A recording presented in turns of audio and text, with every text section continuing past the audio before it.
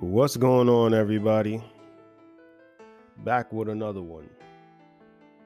Today we are going to go over Groundfloor. A lot of you should know what Groundfloor entails, right?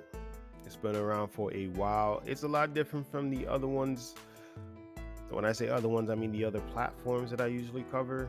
And by the way, you guys know that most of my videos are unscripted. I just give you the real. I just talk. I figure I want to make it as real as possible. I want to show you my accounts, and I want to show you that I'm investing as much or as little as I can afford. I think it resonates with everyday people that way, so I don't script anything. I just go right into it. So let's get into it. Groundfloor actually covers loans, right? Instead of the usual that I bring you, which would be crowdfunded real estate websites or apps, this is a little bit different. This is you investing in a loan, right? Or you could look at it like a project. So within that loan or that project, it's typically houses or construction that is offering a certain percentage rate for a lockup period or a certain amount of time. There's some loans that will have a shorter lockup period or a shorter amount of time, and then there's others that will have a longer lockup period or a shorter amount of time, right? So you have to do your own due diligence either way, and you have to be able to choose the ones that you feel you wouldn't mind parking your money in for either a long amount of time, like 12 months, 8 months, 9 months, or a shorter amount of time, right? They also have notes as well, but we're going to get into some of that. But I will say that I've gotten some significant returns from using Groundfloor. I've been using it for a while, and that's why I figured I'd cover it. And it's one of my favorite platforms.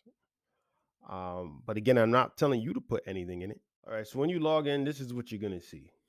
All right, you're going to see up top, you're going to see invest, you're going to see borrow, and you're going to see free monies.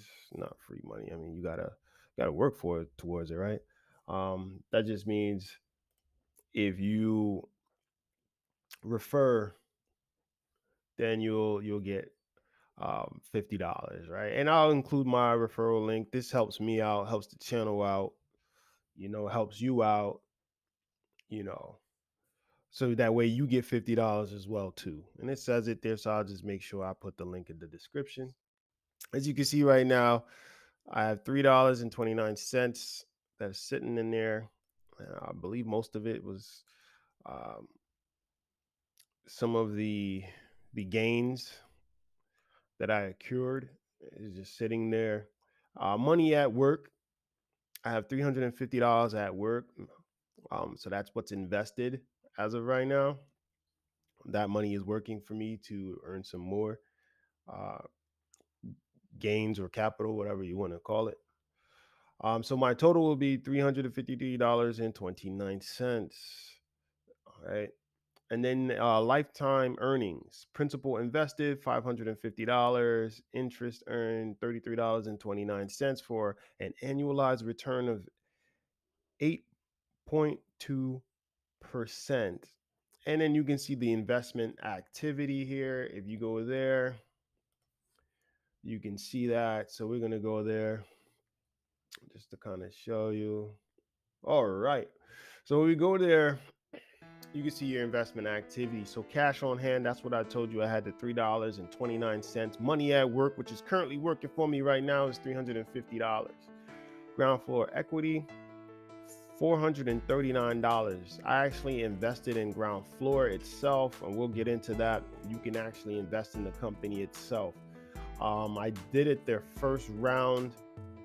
Didn't put too much money. You know me. I don't put too much money in things in the beginning until that I can see that it's working for me. But they always have these rounds that you can invest in the company from time to time, and you can go ahead and do that if you feel that the platform is something that meets your standards, or something that will grow and build over time. And I did that, and like I said, I only had 10 shares for a cost basis of $150, and my current share price is $43.90.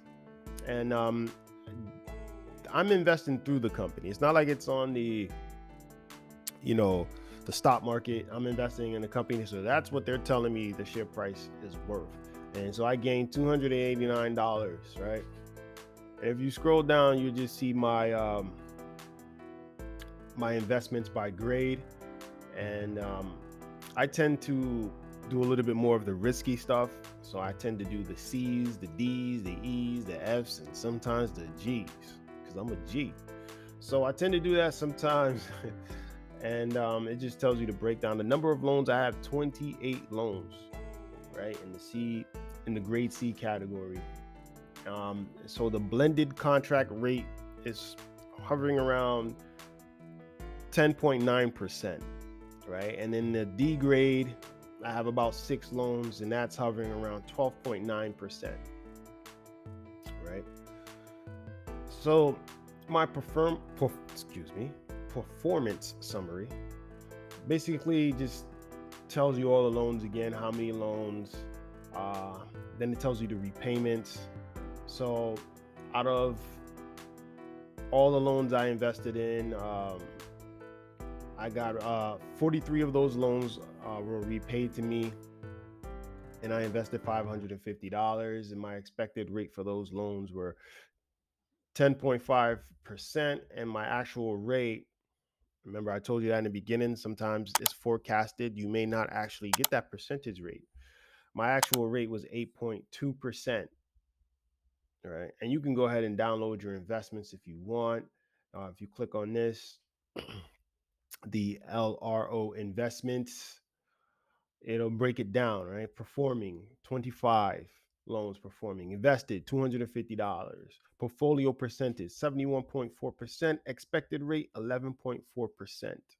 And then it just gives you the extended. If you click on it for a little bit more information or hover over it, it'll say expected to repay on time, extended, workout agreement in place or in process, and then default, pending workout. Sometimes they default, right? Sometimes they do, like any other investment. Sometimes it works out, sometimes it doesn't. You know what I'm saying? So, and it just goes through everything in detail. You can click on these and see the property. You can get more information. Tell you that my expected earnings on the $10 is 8 cents. And like I said, I fairly enjoy the platform. I don't have an issue with the platform. I like it.